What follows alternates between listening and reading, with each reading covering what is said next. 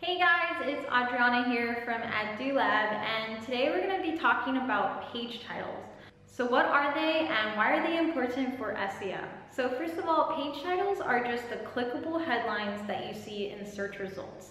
So these clickable headlines are really important for two main reasons. The first reason is that they're important for Google. Google needs to understand what you're selling and the content on your website in order to recommend you in search results. And secondly, page titles are important because you want them to be optimized so that they are highly clickable, so they look really attractive and alluring to people who are seeing your web page in search results. You want them to click on you. The other reasons are that when you share your product on social media, there's a little preview box that'll pop up, and this will contain the text of the page title.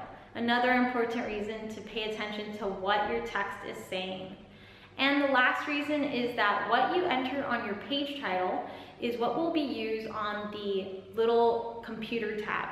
So when people have that tab open with your website, maybe they're shopping on your website and then they have too many tabs open and they forget which one's yours, what does it say? What is the text that reads in that page tab that will let them know what it is that they were looking at? If it doesn't make sense, then people might just close the computer tab and then, you may have lost a sale. So that's another reason that you might want to pay attention to your page titles, is because the text being used on there is very important for search engines, your customers looking at search results, the social media preview box that is being shown, and then the fourth thing is the computer tab window that is open.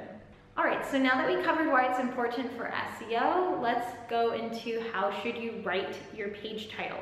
So your page title format should be your product name, the name of your collection, and then your brand name. And this is pretty standard all across the board, and we think it works really well because it gives the consumer a lot of information about what you're selling and who you are, as well as the category of your product, which can give them just a little bit more info, and a little bit more info here and there always helps because you're trying to convince people to click on you, right?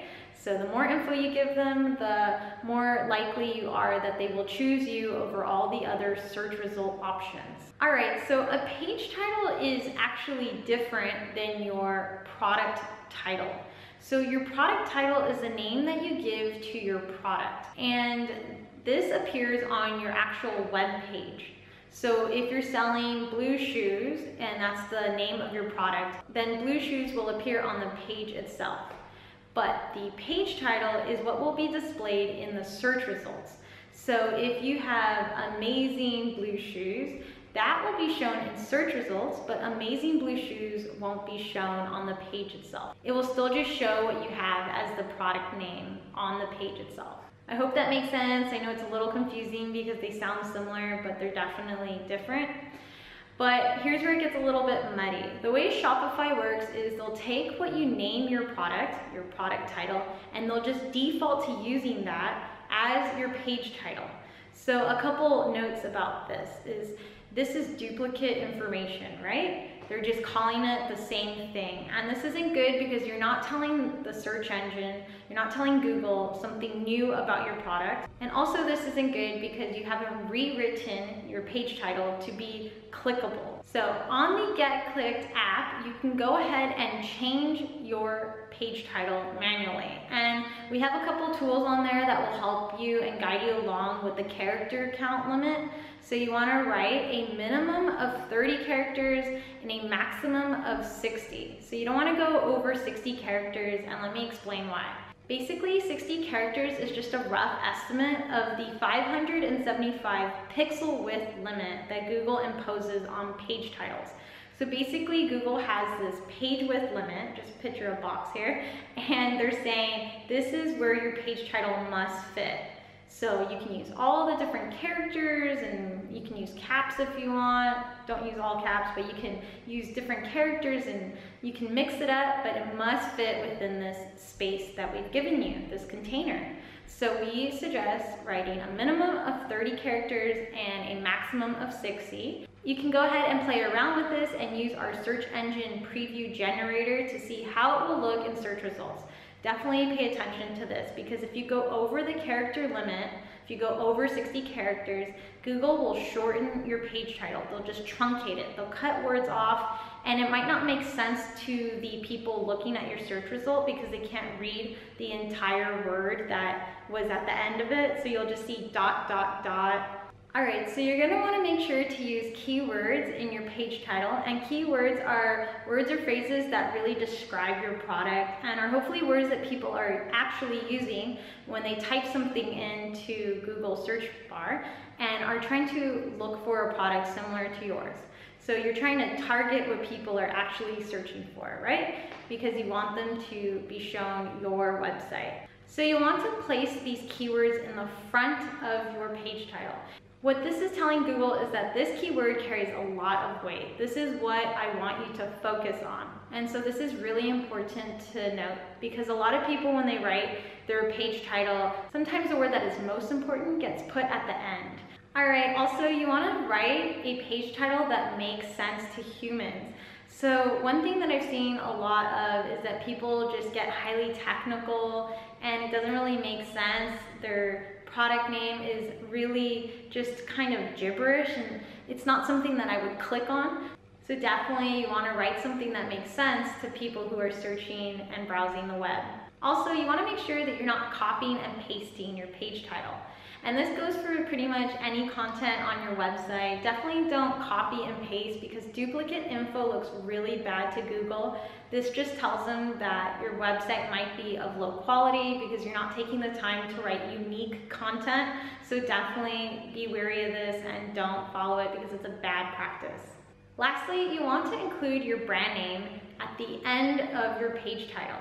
And this is especially true if you have a brand that people are familiar with or it's integral to your product.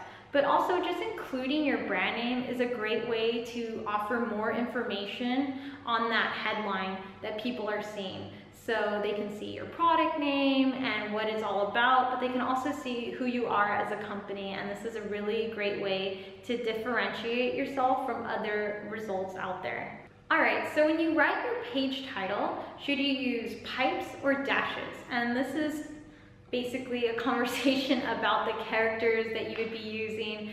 So honestly, it doesn't matter. Google doesn't care, and it's just based on your preference and how it looks. So try to create something very visually appealing. Definitely use the preview generator to see how it'll appear in search results, and be mindful of how much space it's taking.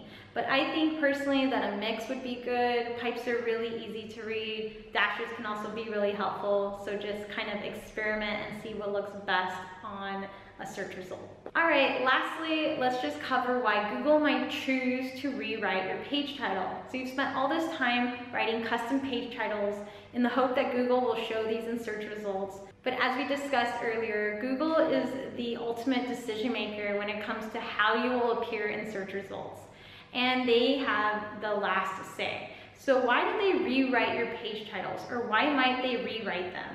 One reason is that you might be keyword stuffing, and we went over this, basically using the same keyword over and over again. They do not like this, and what they'll end up doing is they'll just use content from the page itself and then just using whatever text they like as your page title.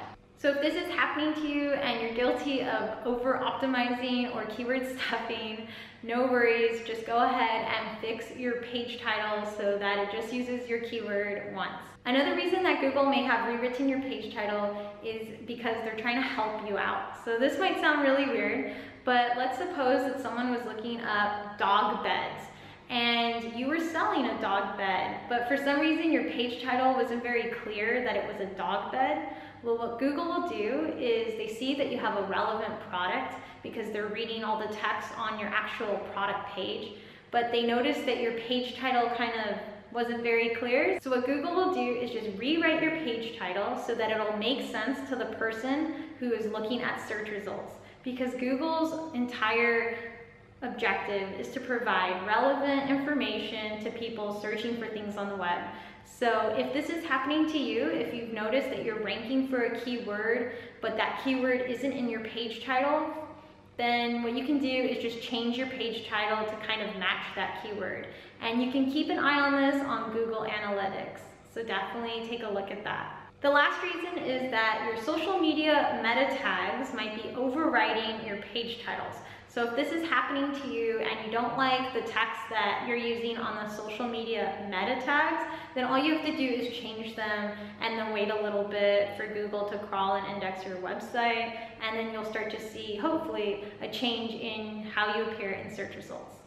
Alright guys, I hope this video gave you a better understanding of what page titles are and how they help you and your store when it comes to optimizing your SEO. And as always, if you have any questions, feel free to email us at support@adulab.com. Thanks for watching, guys.